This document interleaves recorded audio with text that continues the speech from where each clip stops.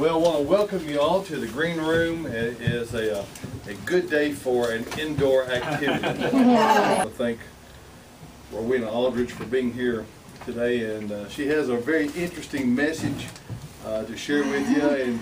And I'll tell you, and I love her approach about where she, gives you some background on where she comes from, and really each of our unique experiences is really what makes us who we are. So I'm glad she takes the time to kind of cover some of that, because it personalizes what she's going to tell you afterwards a lot, and it helps you understand that this is not something that that you have to have some degree to do. You can, all you have to have is the want to, because most have the really a space. It's just a matter of looking for it and availing yourself to it. So without further ado, Rowena Aldridge. Thank you. Oh, am I on? So, welcome. Thank you for coming today. I am a newly certified educator for the SquareFoot Gardening Foundation, so I'm here today to tell you about the SquareFoot gardening method specifically, but also I want to share with you a little bit at the start of how I came to be a SquareFoot gardener, in the hopes that that will encourage you. Oh, you made it. Great. You were great about it. In the hopes that my story about how I got here will encourage you in the knowledge that really anybody can do it. So I have put together a little presentation about that. I did not start out in any way domestic. I started out from a young age as a ballerina. I was trained professionally in a boarding school where I lived from 3rd grade on, and became a professional dancer in my teens. I don't have a lot of pictures of this, but there you can see. I think I was 12 there. Traveled the world, lived in hotels, lived in cities. I danced this is Anna Marie Holmes being Cinderella there. I was the fairy godmother. She was the artistic director for the Boston Ballet. And then this is a festival ballet that I danced for a number of years. My point being that I was in cities and I was on the road traveling. In fact, I put together my own cabaret show that I took on the road for about 6 years. That's the bag, the dance bag with shoes and what have you. I bought that bag when I was in Russia, that one trip. Didn't do anything with gardening for years and years. One day, when I was on tour and came through Nashville, actually, with the company, I met a man at the theater who was working there that I really liked, and he invited me out to dinner, and so I left my tour after that. I thought, this guy's really cool. And a few years later, we married. But we lived downtown at that time. We lived across the street from the Capitol, a couple of blocks from T-Pack, which is where we were working. And I danced with a couple of local companies and ran my own dance company. Did a lot of modern dancing at the time, but again, I was in the theater working pretty much all the time. But I wanted to eventually transition off stage, and I could sew at the time. Well, can't still. But so I decided to use those skills to become a costumer. So I ended up working in costume departments around town, one of them being Tennessee Repertory Theater, where I created costumes for dozens of shows. The cowgirl costumes you see here on the mannequins were actually for Mandy Barnett for when she did Patsy Cline's show. So did that for several years, and then we had our little girl Ella. And because of the unique situation of being in theater, and at that time I was at Vanderbilt. By then I was working for the Vanderbilt Opera, creating their costumes. Ella came to work with me every day. There she is with the cast of Tartuffe. I created costumes for 7 years for them, did the design and the build. Everything from, this is a Renaissance show, all the way up to hippie period and everything in between. Ella was with me the whole time. And my husband actually worked there at the time. This is what I was telling you guys earlier. He and I worked together at the Vanderbilt School of Music. So eventually it was time for her to start school. And we knew all along that we were probably going to homeschool, and of course by the time we got to it, we committed. And at that time, after 40 years of being in the performing arts, from my childhood up until that time, after all that time, I came home to live and to work at home with her. So we're now down to one income. And at this point, not only did we need me to learn to do all those domestic things that I never learned to do, but I wanted to do them. I had an opportunity, I had time, and that's when I began gardening. Anyway, so this was our first day of homeschool. And integrated into our homeschool became all the domestic things that I was learning, including gardening. And so I had, years ago, while on the road, I had bought this book. This is a Mel Bartholomew's original SquareFoot gardening. Actually, I don't think this is the first edition. I think this is the second. But second edition just had more pictures and stuff in it. This is a book I carried on the road with me, all over the place, thinking about what I would do when I had a home and a garden. And so I was inspired by that and started doing some research on the internet and found a website called Little House in the Suburbs, which is linked right here. This woman lives actually in Jackson, Tennessee, and so she's in our zone, and she had all kinds of garden plans available. So I found her site, free garden plan, beginner garden in a day, and it's based on SquareFoot gardening. And I could do that. So unlike what I was inclined to do my whole life, which was to ignore instructions, I decided I didn't know a thing about this, so I better follow instructions. And I did exactly what she said. I followed the plan that she had written, built the garden exactly as she specified, in boxes, put the soil in. At that time I planted some things in seed and some in transplants. And I didn't point this out earlier, but the areas that are blank right now have seed in them. So this was the beginner garden, which I called my Italian garden because it has things in it. I thought, oh, I'm going to make sauces and things like that. And I did. And then she had a squash garden, which I briefly called my squashed garden because about an hour after this picture was taken, my dog trampled it. And actually, looks like she may have gotten to it partly there, but things survived. So these pictures that I just showed you, they were taken on the very first day, immediately after planting. And these are the two garden beds here. That's all I had. This is week 2. And you can see already week 2, all this area here where there were seed, this is bush beans. You can barely see some squash growing here. This is the one and only pumpkin seed I planted. But it came up. This is important. Let's see in just a minute. Oh, I should go back. Let me go back. I forgot to say this earlier. I had to label, I had to put a tag, because I was so new at gardening, I had no idea what anything looked like by its leaves, and so I needed to know what was coming up. So there's week 3. Just in 3 weeks already, there's that pumpkin, there's the squash, things are growing. Week 4, we already have little tiny tomatoes and squash blossoms. Look at this. Sunflowers are starting to come up. And in that week, Ella harvested her first radishes. That's awesome. Those radishes are now her pride and joy. And just this morning we harvested the very first one. It was tiny, but no one will ever come to our house from now until the radishes are gone without leaving with one. So this is week 5. And we started to talk about how the garden was holding hands because they were starting to branch out. And at this point, the garden, I quit taking weekly pictures because it became just a lot to do. But we started harvesting and cooking out of our own garden. Remy, I don't know if you're familiar with the Ratatouille movie, Remy.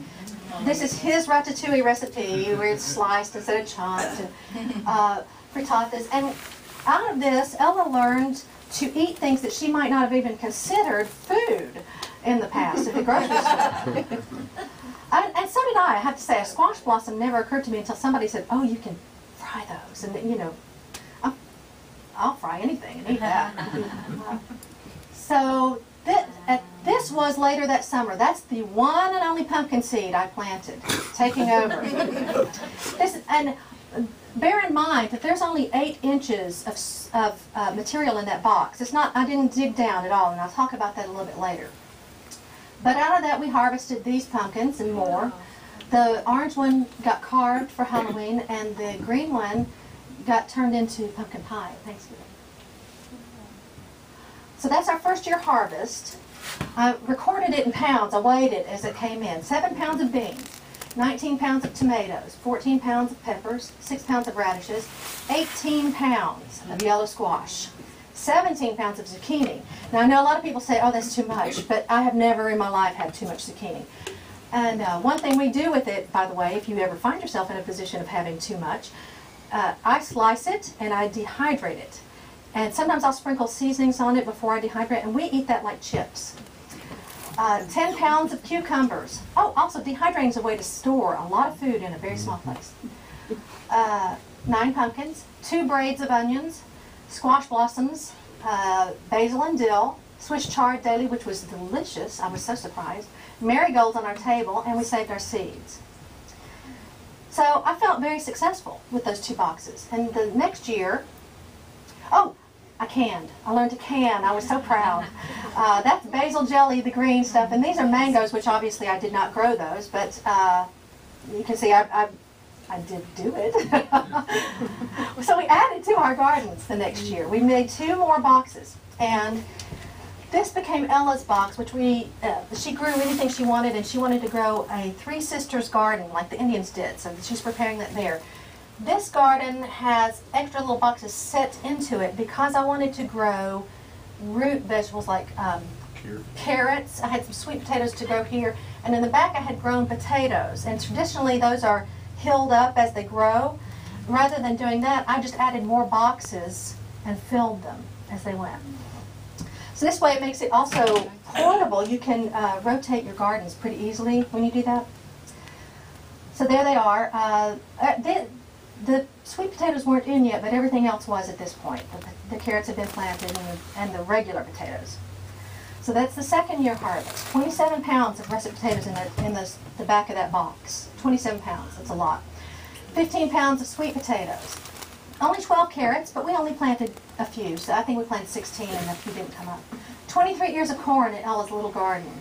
9 pounds of green beans. 4 pounds of dry beans, which we kept over the winter and ate. 22 pounds of tomatoes, part of which I froze, some I dried, some I canned. 12 pounds of peppers, 7 pounds of radishes, 43 pounds of squash. Yeah, we did give some of that away. But we still dehydrated and froze some things. 5 watermelons, 9 pounds of cucumbers, 7 pumpkins, 2 braids of onions. But also the squash blossoms and the basil and the dill and the marigolds and salad greens, which we had both spring and fall, every day a fresh salad out of the garden for almost 2 months in the spring and 2 in the fall. So I showed this picture because this is a watermelon and that's a sweet potato. And people, yeah, so the question is which is which is big and which is small. Oh, wow. Yeah. Yeah. This is one of the sweet potatoes we dug out at the end of the season. You can see it's about the size of a ham hock. It's 12 inches. It weighed pounds. I can't remember how many pounds, like 3 or 4 pounds. That's the end of season greens in my refrigerator. We had to take a middle shelf out here to get them all in. Wow. Do you have them on ice? What is that? No, they were just wet. That's the refrigerator. There's the vegetables. And the gray in the middle. The gray? That's broccoli. That's a head of broccoli. Oh, really? Yeah. Yeah. This is just a few things. That's 1 head of lettuce, 1 broccoli. That's some mustard. This is pulling one of the last carrots out of that box. That's a great picture. Yeah. This box was already done. That one was, I'll tell you about in just a moment. This one, you can see a few sweet potato vines. The marigold was in with the potatoes to protect the potatoes from the bugs that like to eat them. So extending the season. I wanted to learn to grow longer than just the summer. So this is my blog called Romesticity. I'm showing you this post because of the date. It's November the 2nd last year. This is one of the benefits of learning to extend your season with some of the techniques I'll show you. I covered the gardens with hoops and plastic, and they say that every layer of plastic you put on, every 6 mil layer, adds a zone to where you live. So we're in zone 6, this make it zone 5, you know, further south, our season's longer. So in November, there's a little bit more. I still had tomatoes inside there. Peppers, baby peppers still growing. That's our 4th harvest of black beans right there. Marigolds that we put on the table for Thanksgiving. We actually harvested on Thanksgiving Day for a fresh meal to go with our, so, yeah. And that's just from, you can see those gardens there, extending the season in those gardens. Now, are those actually plastic, or is that like the lightweight rug covers? That's plastic. Yeah. And I'll show you some of that in a bit from that same blog. Oops. All right, so the second season, I had enough red tomatoes to can to make sauce all winter long. I froze enough beans, squash, and peppers for most of our winter. I dehydrated 10 pounds of potatoes, dehydrated watermelon for Christmas treats. Instead of candy, I dehydrated chunks of watermelon, and when they get small and dry like that, they get really sweet. And so that was our Christmas treat. We froze green tomatoes so that Mama could have fried green tomatoes all winter. More basil jelly, and we stored seeds. I think my mind is telling me we had other things in the freezer, but I can't recall what they were. So I did some urban foraging, and I put this here because I wanted you to see, out of what you saw there in the urban foraging, I provided 70% of all our vegetables, fruits, nuts, jams, jellies, sauces, pies, and treats for the past 12 months, or for the 12-month season, out of 4 gardens and my urban foraging, which someone was asking about earlier. That's basically going out wherever you can and finding things like nuts and, you know, fruits that you can pick, that sort of thing. Like berries. in the woods? Serviceberry, yeah. Serviceberry, yeah. Well, I got the nuts out of a Metro Park, out of under a tree where my homeschool group meets. The peaches were on a tree that a neighbor had, and he said, just come over and pick all you want. I picked 120 some pounds of peaches off his tree. Fell out in the process, but fell out of the tree. Canned and what have you with those. This was a tremendous help to us, given the fact that I wasn't working anymore. We were still able to manage on one income. So this is getting the gardens ready for spring. So that, what you see in the back, the covered gardens, that is plastic. Now, you can use the row cover that you're talking about, the tobacco cloth, but over the winter, that is not enough protection. This actually warms it up inside. When the direct sunlight hits it, I wish I had a picture. I've got one at home. Shoot. I'll email you all. Wow, There's a picture. Pardon me? I've never heard of it or seen The it. plastic? Where do you get it? Yeah. That came from one of the big box hardware stores in the cleaning department. It's just 6mm plastic. Yeah, but I've got pictures of the thermometer in there. It'll get over 100 if you're not careful, if there's direct sunlight on it. So we've expanded the gardens. We have more gardens now than these boxes. But this was this spring, this year. What you see here, this is it's either a cabbage or a cauliflower. It's hard to tell at that point. This is peas. There's some spinach at the bottom. Just a few weeks later, the same plants growing. We actually pulled radishes this morning. We're going to have peas tomorrow. We're going to have spinach and things like that tonight. Is that soil conditioner on the top? No, that's just some mulch. What kind of mulch? Pine? It's like pine mulch. Yeah, maybe. I don't know. I just bought a bag of mulch. And that's just a pretty picture. But I had to get up on the ladder. I don't know if you can see how high I am from looking at the gardens below to get that picture. But anyway, the reason I'm telling you all of this is I wanted to demonstrate that immediate success is really very possible, following some very basic principles of square-foot gardening, which are based on centuries of knowledge that the French used before. They called it intensive gardening. Some people have called it biodynamic gardening, but essentially it is a way to garden in the home garden rather than an agricultural setting, because our gardening knowledge that we grow up with, as far as, you know, making rows and hoeing out the weeds and all that, is based on really agricultural practices for big farming, where they have to get huge machines down through the farm, so they have to leave room for those tires to go through, and they have to be able to get all of the stuff efficiently processed by the machine. We're not doing that at home. Not to even mention the fact that who here really needs 30 cabbages to come to harvest all at once? I mean, it's absurd unless you're going to process them in some way, which is great. Or sauerkraut. I've tried that. I'm not good at that yet, but I'm working on it. But at any rate, well, what I would like to show you now that I've introduced how I got here is how it's done, at least how I've done it. And it's based on the principles both in the old book and in Mel has written another book that have a few of the enhancements like the covers, the hoop houses, just called All New SquareFoot Gardening. Yeah. The old one was just SquareFoot Gardening. Then there's a website, squarefootgardening.org. But anyway, so I want to show you now that we're here exactly how it works. And I'm going to start with just the basic idea of the 4-foot square garden, which is where you would start if you want to just get your feet wet. This actually is a 4-foot square size, which is, it seems small to most people, but I'm going to show you in a moment just how that works. One of the reasons that Mel chose this size is that if you can walk all the way around the box, you can easily reach to the center of this box without stepping on any of your harvest, without damaging your crops, without smushing your dirt, which is not really dirt exactly, but at any rate, it's easy to access all of the garden without damaging any other parts of it. Now, if you were to have a garden, say, up against a wall, you wouldn't want it 4 feet deep because you wouldn't be able to reach the back of it. So in that case, you'd make it 2 feet deep, or even 1 foot if you want. But the idea being that you are going to create a garden that you can always access without stepping on any of it. And the way that we create these gardens is to build up rather than digging down.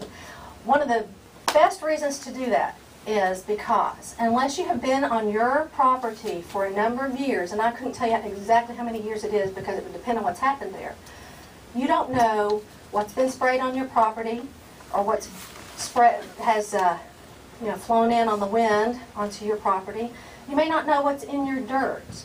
We ourselves found asbestos shingles in our ground, in our garden area, the intended garden area, it's not the garden area now, just 18 inches down.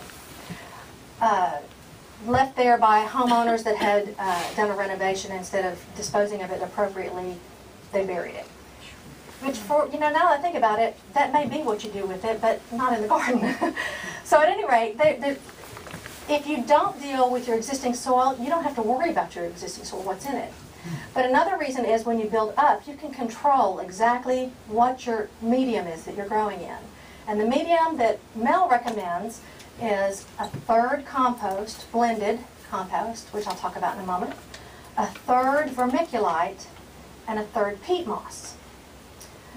Now the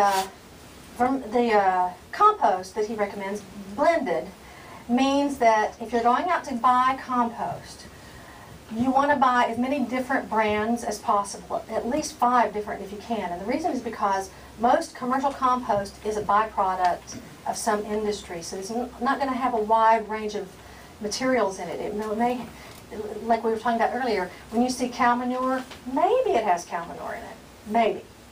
And it might have a little bit.